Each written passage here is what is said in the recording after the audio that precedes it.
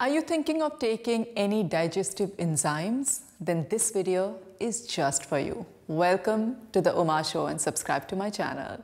You may be taking or considering taking a digestive enzyme supplements, but how do you know which one, if any, is right for you? Because there are just so many enzymes out there. I break down the most common enzymes, what they do, and what you need to know about them in this video. Not everyone should be taking digestive enzyme supplements, and not all of them are created equal. As a health coach and practitioner, I find that many people with digestive issues want to jump straight into using a supplement. And many times I would rather try other strategies first. Not to mention that some supplements can be harmful if used inappropriately. So let's dive into a few of the common digestive enzymes, what they do, and who should not take them.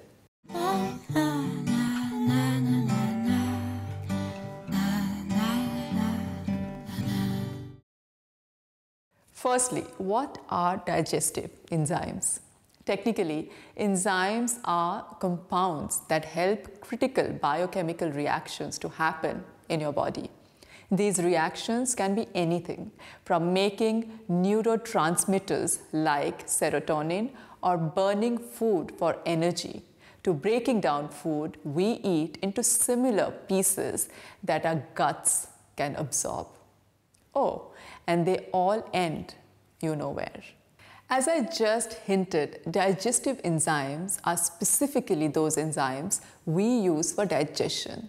They are enzymes that our digestive system naturally makes and secretes when we eat. Now, all of the macronutrients we eat, carbs, protein, and fat, need to be broken down into their individual, smaller parts so that we can properly absorb and digest them. They are just too big otherwise. And if we don't absorb them properly, we can get symptoms of fatigue, malnutrition, digestive distress, or a host of other symptoms. It is these individual smaller parts that our body amazingly rearranges and uses to create other larger molecules that our body needs. The most common digestive enzymes you will see on product labels are amylase, helps to break down starch into its sugars. Alpha-galactosidase helps to break down specific fermentable carbohydrates into its sugars. Lactase helps to break down lactose into its sugars. Protease helps to break down protein into amino acids. Bromelain or papain help to break down protein into its amino acids. Lipase helps to break down fats into its lipids. I have written down all of it below this video if you want to write them down for yourself. So who should consider taking digestive enzymes? I would always recommend that you see a qualified healthcare practitioner for an expert opinion on whether your issues can be related to digestion and which, if any, supplements can help you.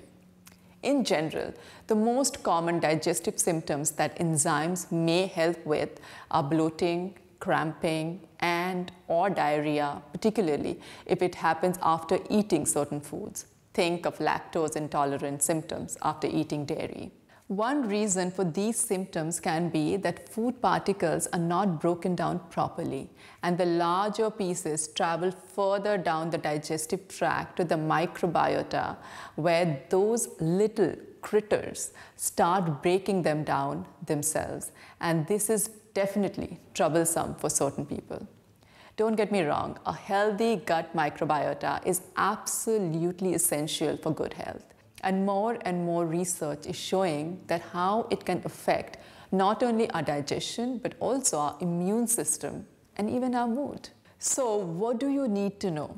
Of course, you should read the label of any products you take and take them as directed, especially if they are not specifically recommended for you by your healthcare practitioner who knows your history. Here are two critical things to be aware of.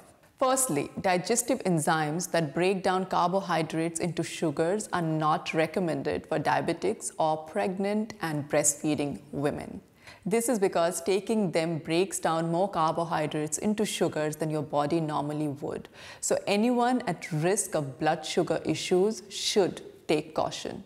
Secondly, when it comes to enzymes that break down protein into amino acids, there are a few people who should avoid them because of potential interactions. That is, if you have an ulcer or are taking blood thinners or anti-inflammatories, or if you are having surgery. The reason is because the digestive enzymes that break down protein are thought to cause or worsen ulcers, as well as have the ability to thin the blood and prevent normal clotting. What do you need to know of possible side effects?